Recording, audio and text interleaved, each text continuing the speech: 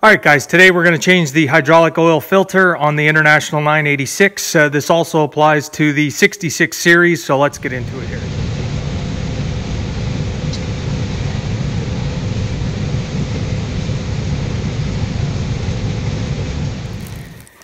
All right, so we got our filter kit here. You'll notice, depending on which filter kit you get, now this is a Baldwin, of course, they give you a gasket here for that housing. That you're not going to need unless yours is leaking. And along with the filter, they're going to give you 3 different O-rings, and you only need 1 for this application. So let's get started on this project here.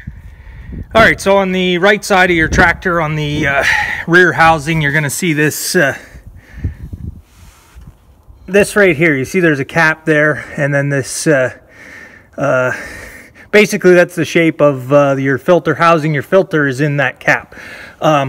Some of them have wing nuts on. This one doesn't. The wing nuts, usually what happens is they tend to break, and what happens is guys put bolts in to hold it. So looks like we're gonna need a 1/2 inch wrench and a bucket and a pry bar. So let's get set up here to do this. All right, we're underneath the tractor here. Like I say, the wing nuts here that came from the factory, you could just spin them out. Most times a lot of guys would break them off, so that's why the bolts, that's obviously what happened on this one. It's not a big deal, it's not major. The bolts will work just as good, if not better, than the wing nuts. This is still a better design, so you don't need to. That one's getting a little rounded off. Yeah, switch hands. I'm not left-handed. You don't need to take these bolts completely off. All you have to do is loosen them and basically rotate your housing here, and yeah, that's rounded over. So let me come back with you. All right, because of the washers on the heads of these bolts, I had to take them all out or it wasn't going to come off. But usually you just have to loosen them and rotate it. Just give it a good turn and then get yourself a pry bar in behind here. And can do this. You do need a bucket because there is going to be some oil that comes out of here, but not that much oil that you won't be able to catch it in a 5-gallon bucket. So let me, boy, this is hard doing one-handed. There we go. So that's about the amount of oil you're going to get out. Not a whole lot, but it's still worth putting a bucket under.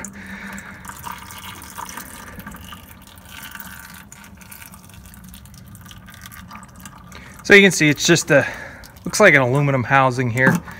And then you'll have yourself, just like the video I did on the 685, you'll have yourself a screen here.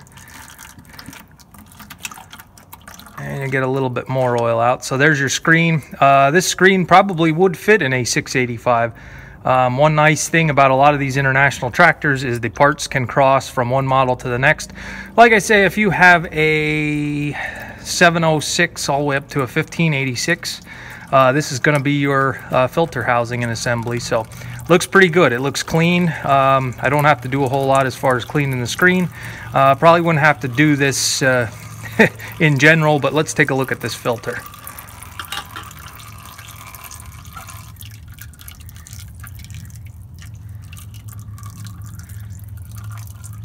Pull our filter out without making a mess.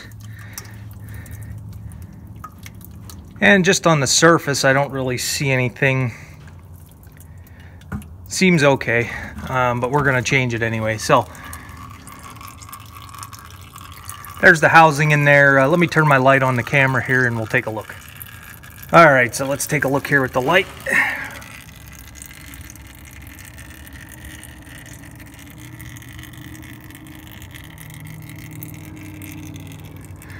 So you get a sense of what it looks like in there. You don't really have to take this outer assembly off unless it's leaking. This outer cap here, they do give you a gasket for it, which is nice. We're going to put it with our gasket collection in case we ever have any leaks.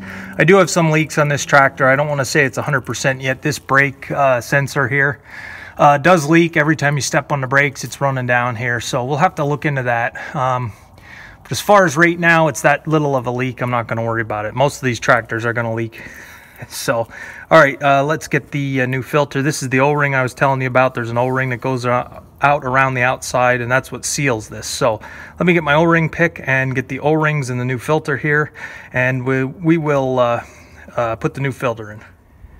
All right, so we're back here. We got an O-ring pick. Basically just take the old O-ring out of the housing. It's not very difficult to do. And set that aside. One thing you'll want to do, make sure you do, is clean out that O-ring groove. If there's any dirt in there, get it nice and clean for the O-ring to go in. Now, like I said, they're going to give you 3 different ones in this Baldwin filter kit. Basically, just find the right one. There's a square one you're not going to use, and then there's 2 round ones. One is longer than the other, so you just got to find the right diameter and get it on. So let me do that now. All right, so we got the right O-ring here. See if I can do this one-handed here. Basically, just put it in the groove all the way around till it goes in. Now, the next step is you're going to want to get yourself a grease gun, and you want to put grease all on the outside of this O-ring. You want it nice and greased up, so that way when you put your cap on, it doesn't pinch or roll it over or anything like that. Just put some grease around, and that should help when you go to put it back together.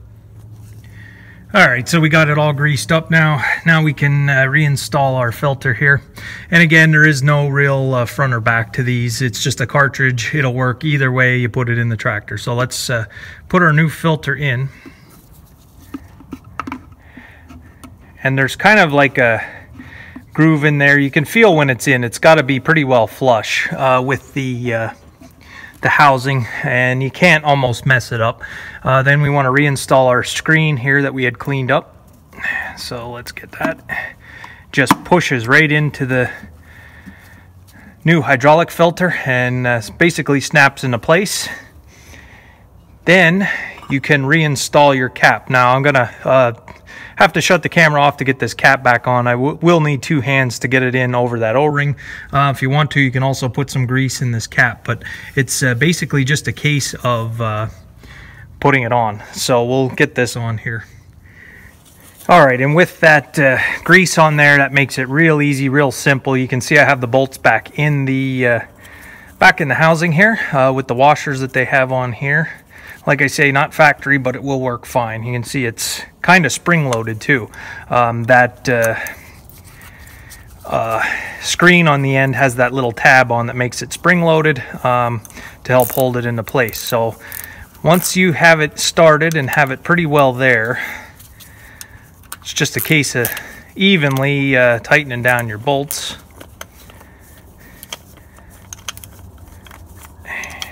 And this one, I wanted to replace this one. It's a little bit rounded over, but I don't have one that size right now, so we will probably deal with it at another time.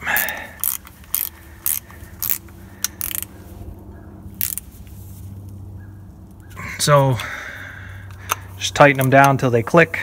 You can pretty well feel when it's tight enough. You don't have to guess or torque them or anything like that.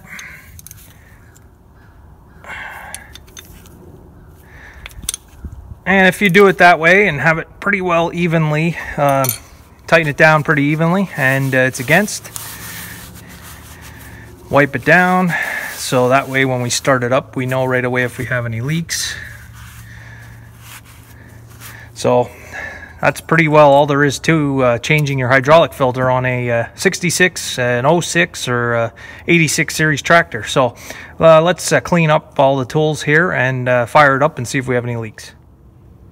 All right, so we get the throttle up a little bit. We're in park, and we'll fire it up here.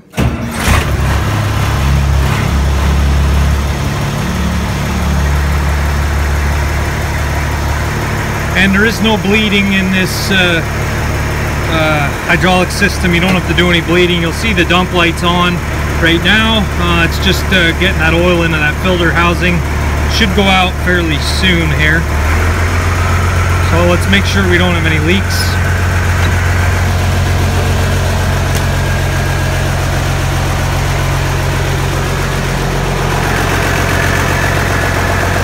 All right, we got nothing dripping there.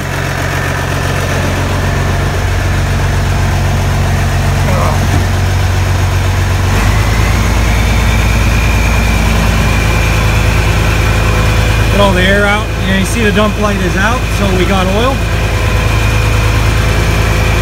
Basically pushed all the air out, and we got steering. So I'll let it run a little bit and then recheck our hydraulic fluid level at the back. So let me let it run a little bit. All right, so we've left it run for a little while here. It does take some fluid. I have the cap off here. This is where you fill it. It's on the rear of the tractor. There's a cap here in the center. Pull that off. Get a funnel in there and add accordingly, and your dipstick is right here. Now on this dipstick, the little ring is broke off to be able to grab a hold of it, but didn't get around to finding one yet. But we've got we've got that one. It still works. It's still going to measure the oil levels. So let me add some oil, and this project should be complete. So if anybody had any questions as far as how to change your hydraulic filter, follow that step by step. You shouldn't have any issue. So all right, guys, this tractor is ready for spring, I'd say, right now. So it's totally serviced. Everything is where it needs to be, and should be ready to bale hay, and probably it's going to be doing some tillage. Not that I'm a tillage farmer, but with this waterway project going in up on the hill, I have a feeling that with the machines running around up there, I'm going to have some damage to the field. So I'm going to have to go up and do some straightening out, probably. I'm kind of thinking, maybe not, maybe it won't be an issue, but we may be doing a little bit of tillage with this tractor to get rid of some ruts and some compaction. So, all right, guys, thanks for watching. I appreciate it. Stay tuned for tomorrow.